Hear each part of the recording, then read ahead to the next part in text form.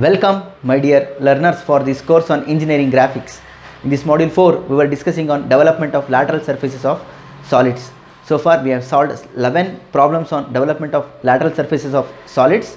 Moving ahead for problem number 12 of our discussion, which states that the inside of an hopper of a floor mill to be lined with the thin sheet.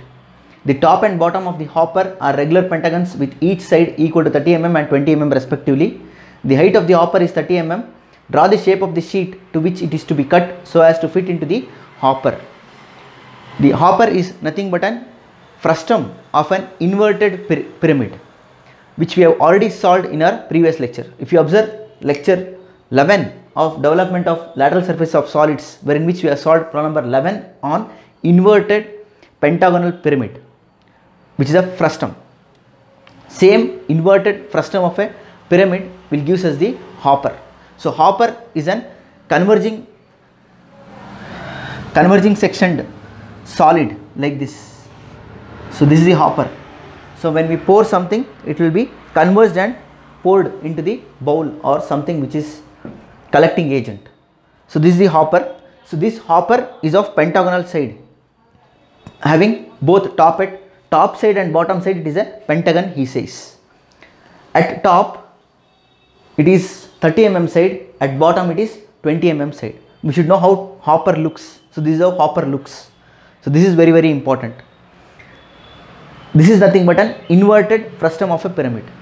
So if you consider an frustum of a pyramid and invert it such that the top face have higher side length compared to the bottom face, then we will get the hopper. A problem of similar type is already addressed in our problem number 11. So since recollecting that what we have solved in our problem number 11, let us address this hopper problem on problem number 12. As I said, for solids which are all resting on HP, first we should draw the top view. Since it is an inverted frustum of a pyramid, let me leave sufficient space at the bottom on HP to get the apex, which is required to extract the true slant edge. True slant edge is the reference for development. Correct. So let me leave sufficient space at the bottom and small space in vertical plane. Let me fix the vertical plane first. Let us call this as XY line.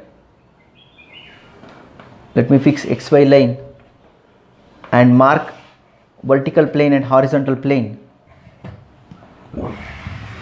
So for solids resting on HP, first I should draw top view always. So since in our problem number 11 I had drawn the pentagon such a way that one of its side is parallel to VP, because he has already given in the question we should draw such a way that one of the sides should be parallel to VP. So since we have solved such a way that one of the sides of the pentagon is parallel to VP, let me take one of the sides of the pentagon is perpendicular to VP in this case. If you take parallel and solve also, no problem, there is no constraint given in the question. Since we have already addressed side parallel to VP, let me take side perpendicular to VP and address in this lecture. That is, first lay down the top face of the hopper. Top face of the hopper is a pentagon of side 30 mm. So draw 30 mm perpendicular to VP first. Taking it as a reference, I can draw the bottom face of the hopper. That is, I draw 30 mm side. So taking this as a reference, I will complete the pentagon. That is, each side of a pentagon have interior angle of 108 or exterior angle of 72. Make use of that. On either side, I will make use of angle, exterior angle of 72 or interior angle of 108. Marked. Now draw the side length is equal to 30 mm given, drawn. Here also you draw 30 mm at an angle of 108 interior or 72 exterior, drawn.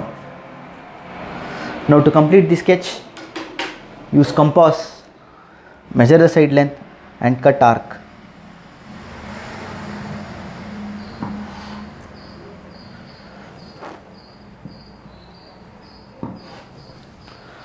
Joining which I will get a pentagon of side 30 mm each. Perfect. Done. So this completes the pentagon of side 30 mm each.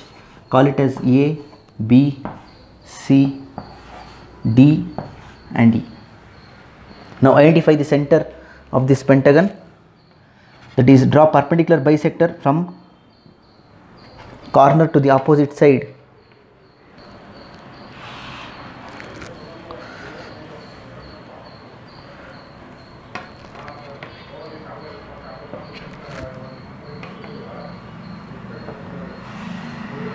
So I'll get the center, mark center as O.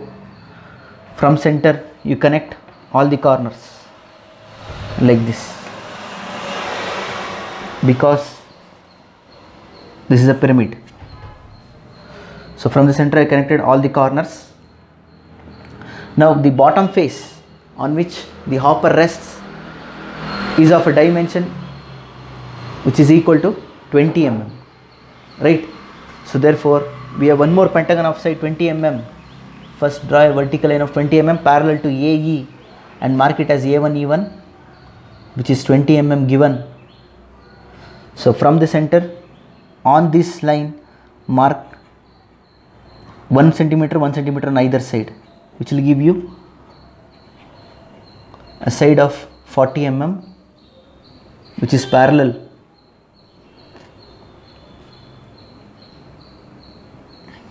found, and I will call it as A1 E1. Now using this I can finish the inner pentagon of 20 mm. So measuring 20 mm, we cut arcs at equal interval. 1, 2, from here we will get 3. So connect this to finish the bottom face pentagon of side 20 mm each. So this completes the bottom face. So connect this one, connect E1 to E, A1 to A, B1 to B and C1 to C. Here we have D1 to D. So this is not necessary. So draw very light, only to find the center. Done. Now this is an inverted frustum of a pyramid. Extend it from extreme corners. We have AE and corner C. We have AE and corner C. Extend it. So this is the top face. Height of the pyramid, frustum of a pyramid is given. The frustum height is 30 mm. The frustum height is also 30 mm. So mark 30 mm frustum height. Take the projection for 30 mm frustum height. Done. So from the inner pyramid also you take extension, that is A1 E1. Take extension from A1 E1 and from C1 like this and create the frustum. So this will give us the required frustum hopper. So this is the required hopper in the front view. So this is the required hopper in the front view. So we got the hopper in the front view.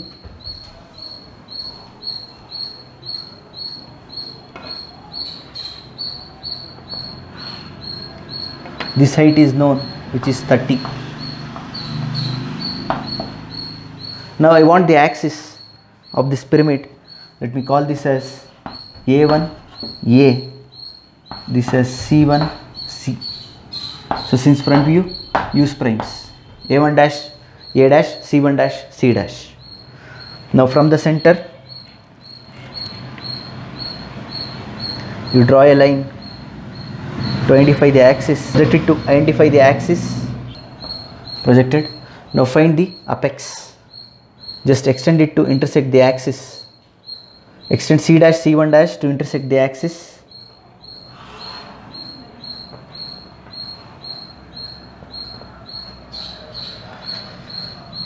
extend A dash, A1 dash to intersect the axis.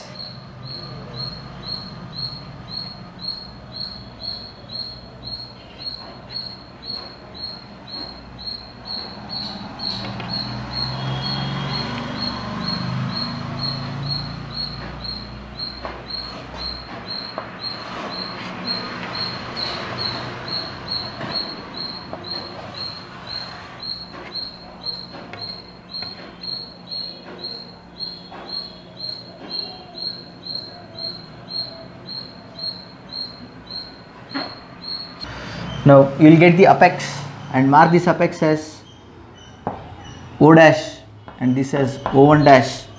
Now if you carefully observe, we have totally 5 slant edges, that is A to O, B to O, C to O, D to O and E to O. This case O to C, that is CO is parallel to VP, so therefore C dash O dash will give us the true slant edge. So no need to rotate any of the slant edge in the top view and make it parallel, because already we have one slant edge as parallel, that is CO. So make use of C dash O dash to complete the development. Now if I measure this C dash O dash, so measuring this C dash O dash, I will get the dimension of C dash O dash as 123 millimeters. So measuring which I will get the dimension as 90 millimeters. I am getting it as 90 millimeters as the true slant edge dimension.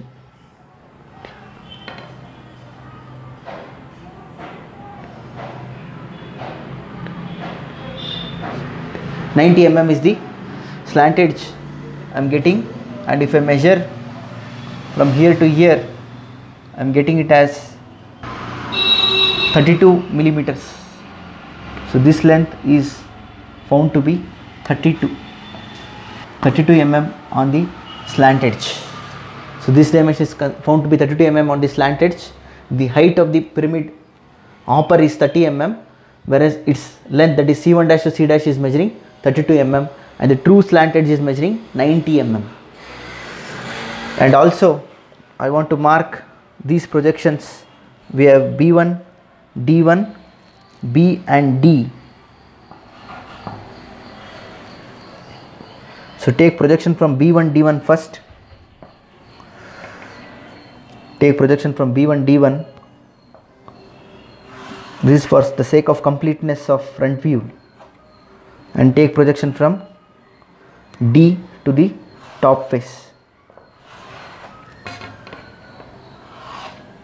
So this will be D dash, B dash and D dash,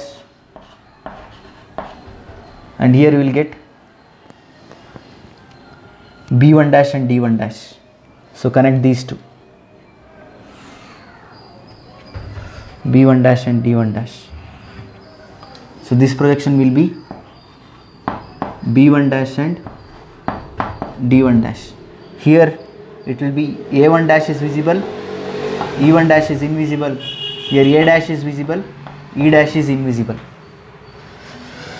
So this is the hopper in the front view.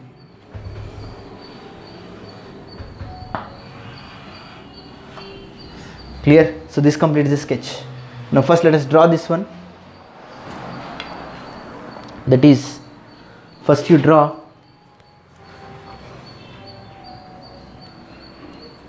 (90 mm) arc for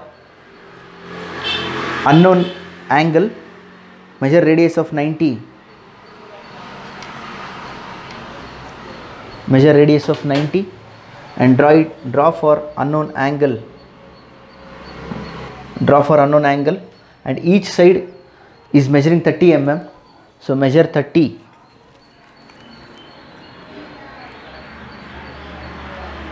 measure 30 mm and cut arcs at equal interval. Cut arcs at equal interval 1, 2, 3, 4 and 5. Now connect these things to the center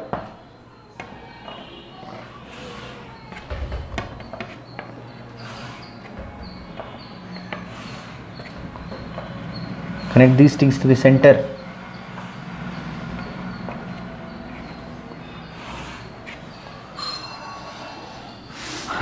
Remove the remaining arc which is not required. This is O. Now if I connect this one, I'll get sharp edges of 30 mm each at the top face. Sharp edges of 30 mm each at the top face. Correct? Now from here to here it is 32 minus 90. 90 minus 32 is what I require. 90 minus 32 will be 58. 58. Correct? So measure 58 mm. From here it is 58. 58 plus 32 will be 90. 58 measured. Cut one more arc.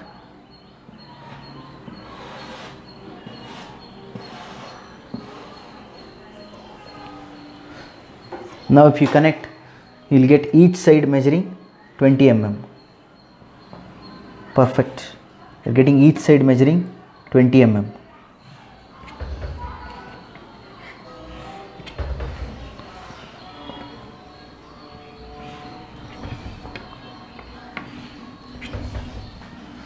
So this is the required development.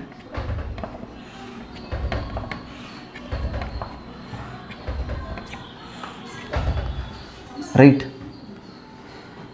So from here till here we got 90 mm, and from here till here it is 58, because from top it is 32, from bottom it is 58, and this side each is measuring 30 and bottom each is measuring 20. So you can see each is measuring 20. So this is larger in dimension because I solved this for scale. For this I have used a scale of 2:1. That is to say that if it is 30 mm, I have drawn it for 60 mm. If this is 20 mm given, I have drawn it for 40 mm. So these two, front and top view, is for a scale of 2:1, whereas this is for a scale of 1:1. For this I have used a scale of 1:1. So this is the required development of the hopper. So this is how we should solve. In our problem number 11, we have taken one of the side as parallel to VP.